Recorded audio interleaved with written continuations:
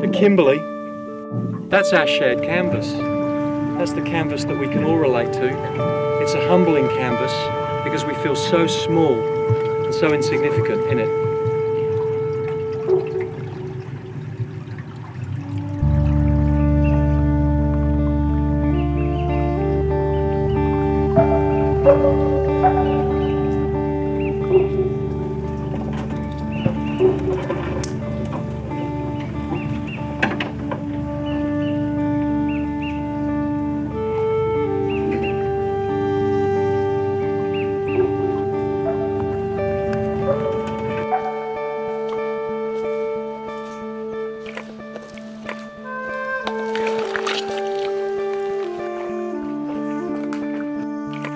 I plant these tiny cameras to see what life does when there's no humans there. And I'll just let them run, and then go away for a while and come back.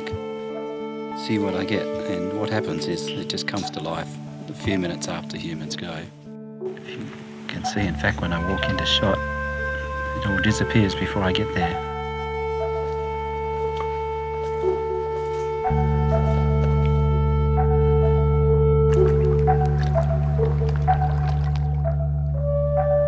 What I really like about these crabs, I think, is their eyes. It seems their eyes are their main adaptation for survival.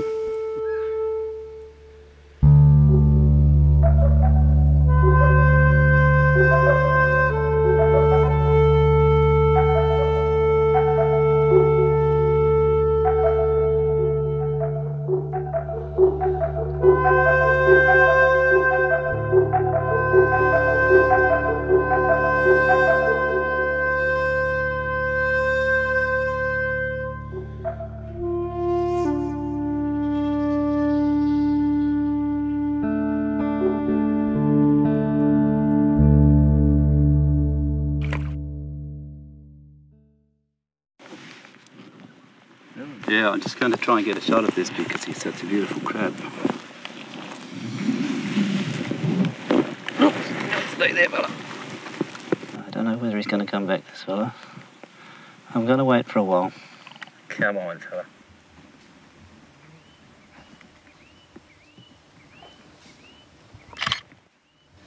Beautiful fella.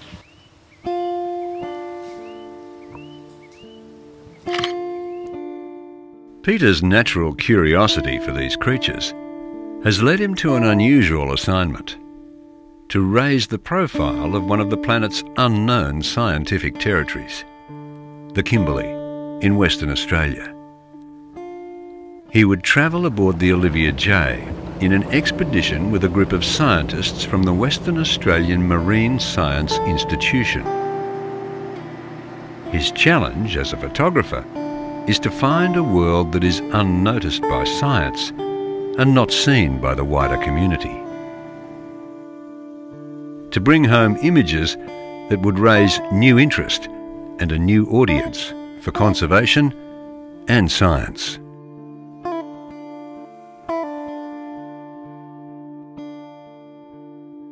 It's almost a self-imposed mission because there's currently no baseline support or funding for a regional marine science program in the Kimberley Browse Marine region. So what we're doing is teaming up with Peter Strain and the team on Olivia J just to try and get our team ashore, just to have a look at these reefs. I'm not sure what it is about the Kimberley. It's the absolute adventure, the challenge of going to a place where it's uncharted. So every time we go to a new place, it's a challenge for us. You can cruise through the Kimberleys here, and you are literally surrounded by islands. There's 2,500 of them. And some of the rivers to go up, they're inland seas. The bay that feeds the river is 30 to 40 mile inland. And the way to get there is through huge whirlpools. And the only way to get there in a boat like ours is either by dinghy or wait for neap tide until there's no tide, which makes everything another adventure. And this would have to be the purest place in Australia.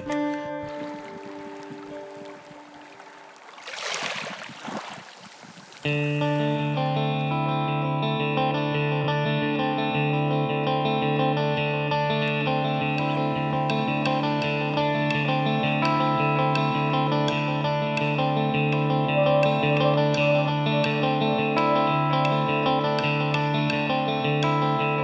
Kimberley is a mysterious place, known only to the traditional owners and hidden from the outside world. Here survives some of the oldest rock art in the world, documenting life possibly up to 50,000 years old. The traditional owners observed their country over thousands of years and have developed an understanding of how to survive here by utilising the giant tides for food and transport. The early scientific explorers often engaged their help.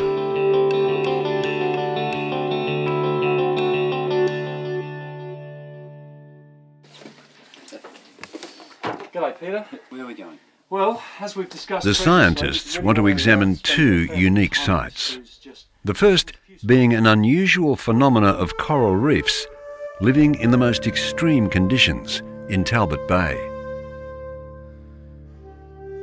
On the way, they want to spend some time at Camden Sound, one of the largest known humpback whale nurseries in the Southern Hemisphere.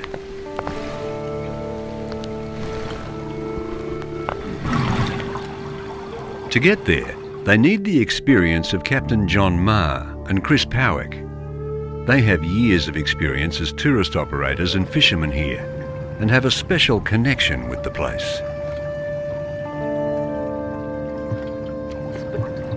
In this area, it's really important to have all the details, particularly on tides. They're a major factor in everything we do, is tides, because down here there's 12 metres tide in some of these areas, 14 in a couple of others, and even big boats like this, and the best of the big boats run aground sometimes because the charts are very poor for the area or almost totally uncharted. And it's a gamble, it's an adventure to come here. And believe me, there are plenty of rocks that we haven't found yet. You know? I'm in 7-7 right now. 7 foot. 6.5. Okay, go Lee, see what's in there.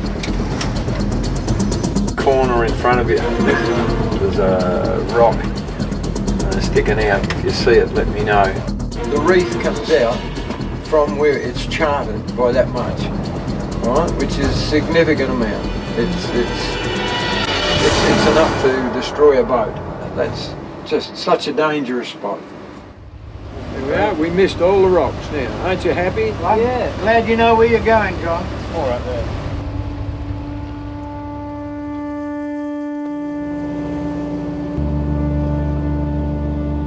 Today, scientists are approaching Camden Sound. Their mission is to count and record the behaviour of the humpback whales, especially the mother and calves.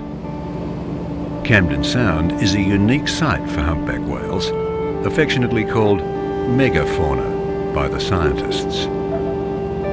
To help track them, a hydrophone is used to record their song. Chris sits the boat still and they wait for the whales to approach. Suddenly, a blow in the distance, a mother and her calf. The reasons why they come here are still unknown, but scientists suspect the warm temperatures combined with thousands of sheltered inlets makes it an ideal place to raise young.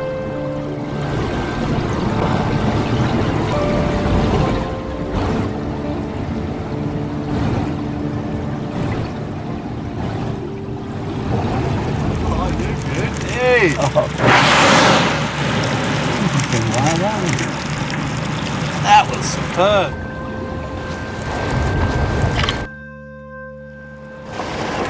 He's flying in the currents. Hey, they're coming towards us.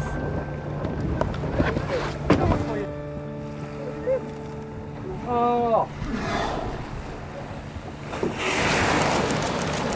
Oh, good. Hey. Oh. So yeah, some really great behaviours. Calves going on the backs, rolling around, coming on the side. The mother's basically pushing the calf into the current, and the calf just hanging upside down, sideways on, like this. It was absolutely incredible. So definitely the mothers are training the calves in these inshore waters around these tidal streams, and of course they can then also tuck out of the main current streams and give the calf a rest.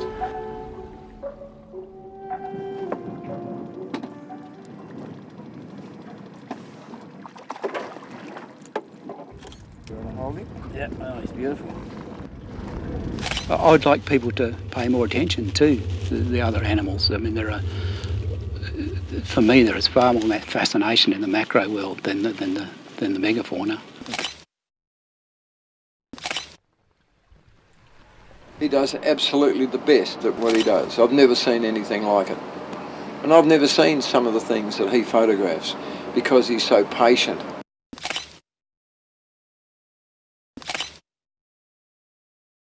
It is quite remarkable that almost all the life on the reefs that I know of are small.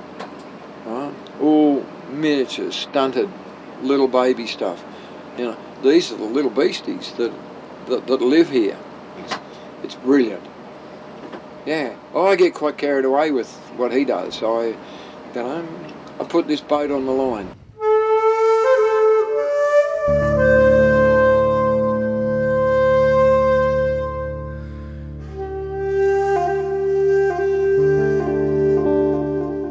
This is what I've done, some of the stuff I've done so far. So this is my style of photography. Wow. Character. Okay, that's Mr. Roy. He's named after a Chinaman up in Singapore. But it's anthropomorphic, you know, it's art. This is in fact a fantasy character. They're not all fantasy characters, but a lot of them are. And it may not work with your scientific needs, I suppose, but... Wow. Fantastic. Look at the detail in that. Yeah, so I'm going for art values a lot of the time. It's what I do. I think it's worthwhile for what you guys do in the sense that it can draw attention to nature, if you like. Whether it helps with science, I don't know. When I pick up a snail like that, I know who he is and give him a Latin name. But I don't see the detail that you've got here, and the reason why I find that stimulating, I suppose it is the anthropomorphic aspect of it. It appeals to me because it's cute, I suppose, and in some cases some of the moths you had are not just cute, they're beautiful, and that's a stimulating thing. So it's not just a matter of the information content it has, it also you know, stimulates your aesthetic response to it. So it's, I've always been taught that anthropomorphism gets in the way of good science. well, I don't know who taught you that. It means it's a very natural human thing to do, and anthropomorphism is what people do, don't they? I mean, by definition, even scientists do it.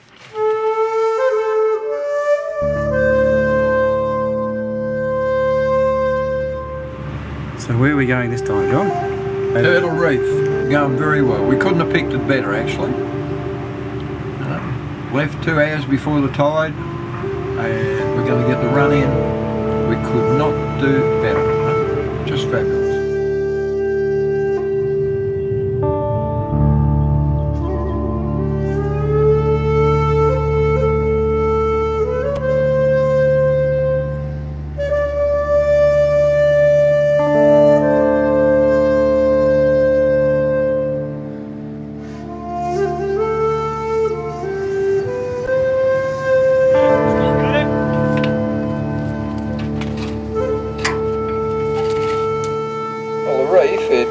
Starts at that island called Turtle Reef, goes almost right across to the other island over there, works its way for 2.5 miles in that general direction.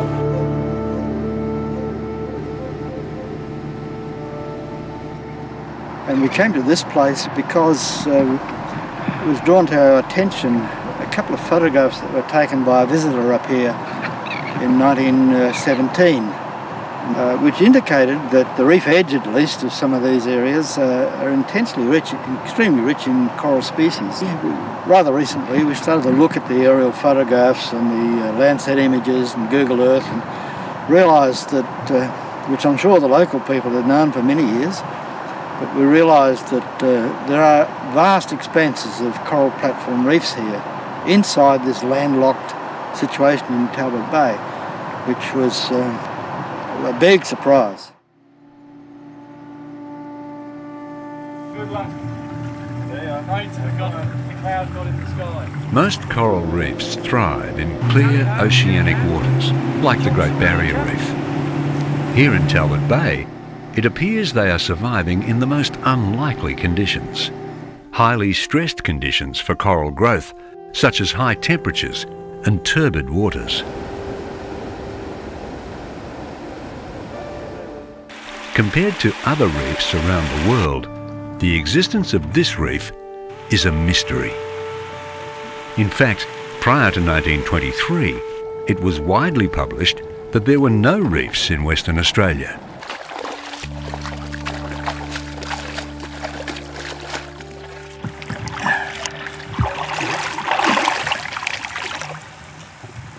There's a terrible name, this guy. He's called Pseudovitagus oluco. I'll call him Eric. Call him Eric. Okay. Beautiful. You've got a shell, an empty shell of a sea urchin. It's dead, and all the live body is now dissolved away.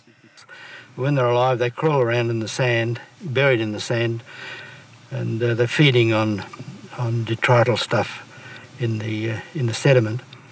And in life, they're covered with sharp, long, sharp spines. And when you see a lump that you dig up to see what it is, you get your fingers prickled, and you can see the pattern look like a starfish. In fact, it's a class of animals, the sea urchins, that are closely related to the starfishes. Because I work visually, when I look at that clam, and it's the same for some of the polyps, and when I photograph right in that orifice area there, it looks to me like it's a visual attractant, that it might attract prey in there. Well, I mean, that's feasible, but what you're overlooking is that there are other senses that organisms have, and visual is only one of them. Tactile is in an animal like this, tactile is even more important, and the chemoreceptors in a lot of invertebrates, a lot of animals, is much more important than visual. Okay, but that could be because you guys have no explanation for the visual. It could be, or can we say we have a much better explanation for the tactile? And then when you're faced... Do you have any explanation for the visual, for the patterning and the colour? We don't have any, but the whole point about any of this stuff is that there are so many mysteries that you can't account for in natural history. So science has mysteries as well. Of course. Yeah, great. Well, the aesthetics is where the scientist really usually begins, because he's concerned by the mystery of it. He wants to know how this works. What is the thing of this colour? What are these tracks for? So you guys are led in by human values? Led in by human values, and they're all about the desire to understand how this animal works in its ecosystem, and then more than that, how does the ecosystem work, and then more than that, how does the universe work? And you're led into it by, as a kid usually, by looking at stuff like this and saying, oh, what's that all about?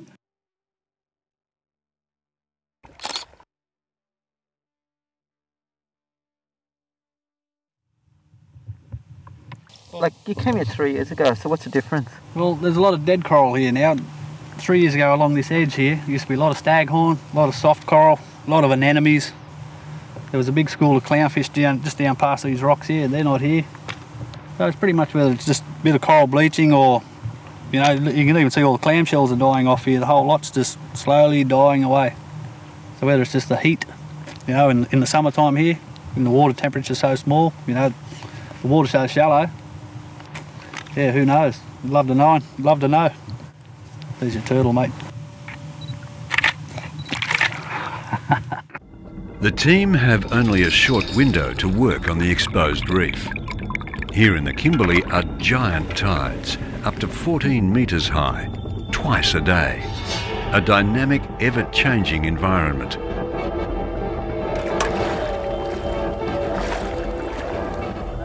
large numbers of turtles approach the reef to seek refuge and feed.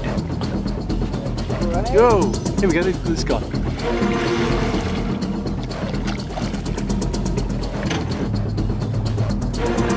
Turtle. There's 3 of them there, 4. Shallow. They're all waiting to get up on the river. Yeah. There's hundreds of them up there in the corner. The team takes the opportunity to explore the other side of Turtle Reef.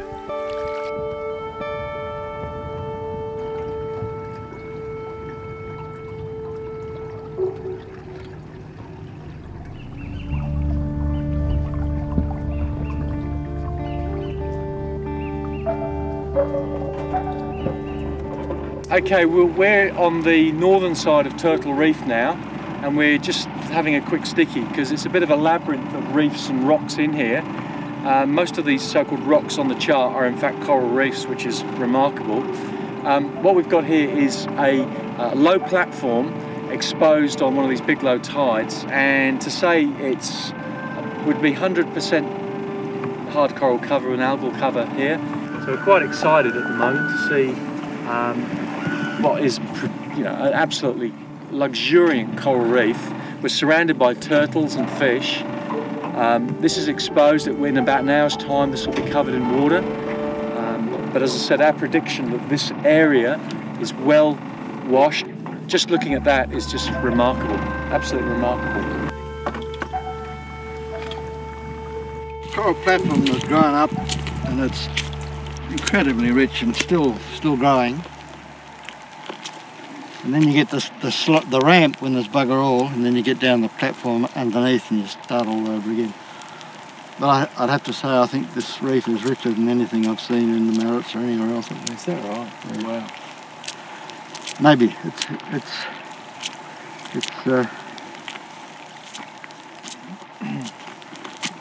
I mean, we're not talking about a little piddly little coral reef here. This is a major event. Yeah. Of a kind, you know, we're not utterly unreported. It's quite different to the other side here. But look at all this acropora through here, which is, you can see it dead on the top, a little lighter around the fringes. Yeah. But how in the hell do we represent it? Up that way. Let's hike over here first of all and sort of see what the dimensions of what we've got to do here. You could even see on the aerial it looked different on this side, it was darker.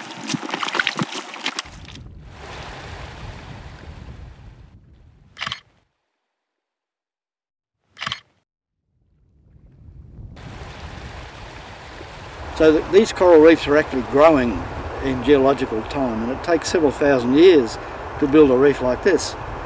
And one of the surprises is this reef, of course, cannot be older as a living system than 6,000 years, because before that sea level was much lower. So in 6,000 years you've got to imagine this vast area of carbonate platform has been constructed, and that's a bit of a surprise. These are so big that it's hard to imagine they could have grown in such a short time. And we float over it now in our vessels, and we don't often think that people lived down there not so very long ago. But if you then imagine what would have been the cultural impact of a rise of sea level of that magnitude, when all that country, hundreds of square miles of it, thousands of square miles of it, becomes flooded by the sea. And people have to retreat back from where they were, back onto the higher land of the Kimberley, where they are now. And places like Montgomery Reef, which was in fact once a flat-top Kimberley flat-top mountain, now becomes a flat reef at sea level. Now, once that happened, the people adapted their lifestyle, which presumably would have been terrestrial. But once there, they turned it into a marine culture instead. And that did them well for 6,000 years. So these sorts of episodes of drastic change of climate and sea level are something that we're now worrying about ourselves, but they have happened before, and they've had profound effects on people's culture and on their livelihoods. It is in this understanding of flooding 6,000 years ago that Western science and Indigenous knowledge meet. The Indigenous people have passed down flooding stories from generation to generation, and this is now understood by science. The discovery of these young growing reefs challenges the theory of where reefs grow. These reefs are flourishing in the most unlikely conditions: turbid waters, extreme tides, high temperatures and long exposure to the sun. Which way's the reef? The excitement of discovering these healthy and unique reefs has motivated Steve to call in the big guns in photographic images. An aerial survey with a state-of-the-art hyperspectral sensor.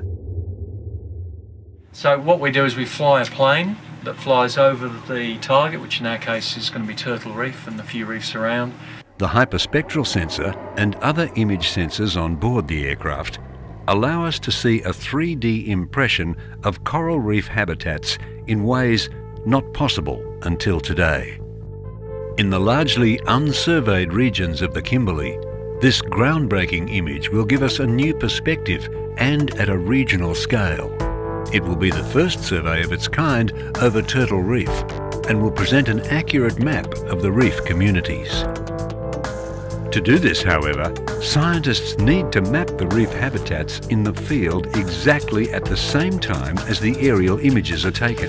Clear weather and well-planned transacts are needed from the team on the ground. In Broome, aircraft pilot Jorg Hacker is on standby. To best expose life in this unseen world, detailed macro photography is critical. This is where photographic artist Peter Strain's skills come together with the science team to help present a compelling record of Turtle Reef. The ramp is and up on top. And we've got to characterise what the corals are here, because it's quite a different coral assemblage to what's up on top. And what do you want me to do? What I'd like you to do is to work out as best you can how many different kinds of corals there are here, and give us a shot of the whole colony, and then come in on a shot macro of the coral polyps, so we can hopefully we'll be able to identify it. Why do we want to do this with an aeroplane? There's enough satellites up there that can see the Earth and measure it all. That's what people think. But with aircraft you can do a lot of other things. You get much higher resolution. You can go to a place and measure things at the time that you want, not when the satellite decides to be there. So airborne remote sensing is really a very important part of the puzzle to solve the mysteries of the Earth.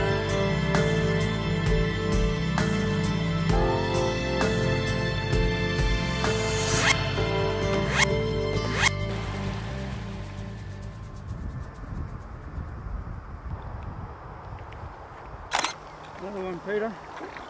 If I leave that there, can you try and catch it? Sorry, hang on.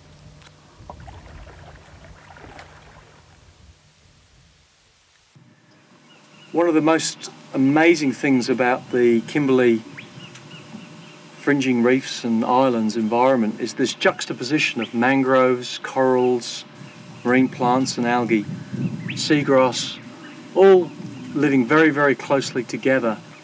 So it really is quite unlike anything else I've seen elsewhere in Australia, and one would hope it's deserved of some good independent baseline scientific information.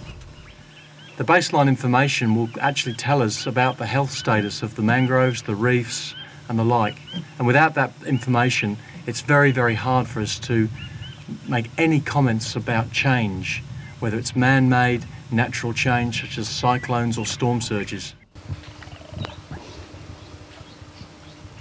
Probably Peter's photography can help us a little bit with that, in just helping raise the profile of this Kimberley coastal region and the magnificence and the beauty of all of the little beasties that live in amongst the reefs and the mangroves, and also those reef flat tops. Artists, scientists and Indigenous people have had a long tradition of discovering the natural world here in the Kimberley. And one of my heroes is Philip Parker King. Now that man made a huge contribution. He mapped the whole of the coast, he drew attention of the world, Charles Darwin included, that there were coral reefs on the Kimberley coast, which nobody wanted to believe. You know, and he did his art himself. Now, he was not just an artist, not just a scientist, he was everything. And I guess one of my beefs is that these days we're all so specialised and we don't want to talk to each other, it's too hard. But that is one of the great challenges, it seems to me, to try and get back that sense of scholarship and the breadth of the world and see it in emotional terms, artistic terms, in scientific terms. It's all one as far as I'm concerned.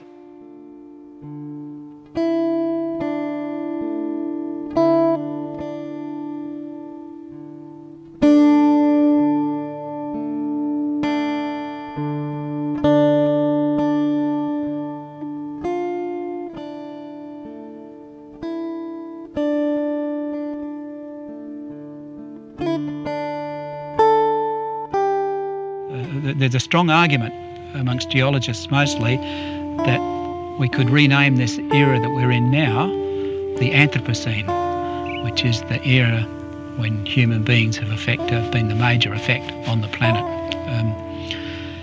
And there's two ways of looking at that. There's catastrophic, you know, that we're all doomed, or there's accepting responsibility for the fact that we are influencing it and trying to make our influence on nature either benign or better to improve it.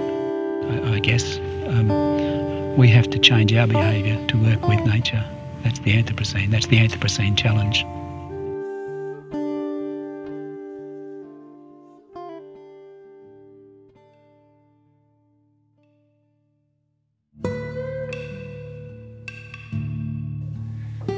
The Kimberley, and to think that Aboriginal people have lived here for 60-odd thousand years. It's incredible. This place is one of the most special places on planet Earth, without any shadow of doubt.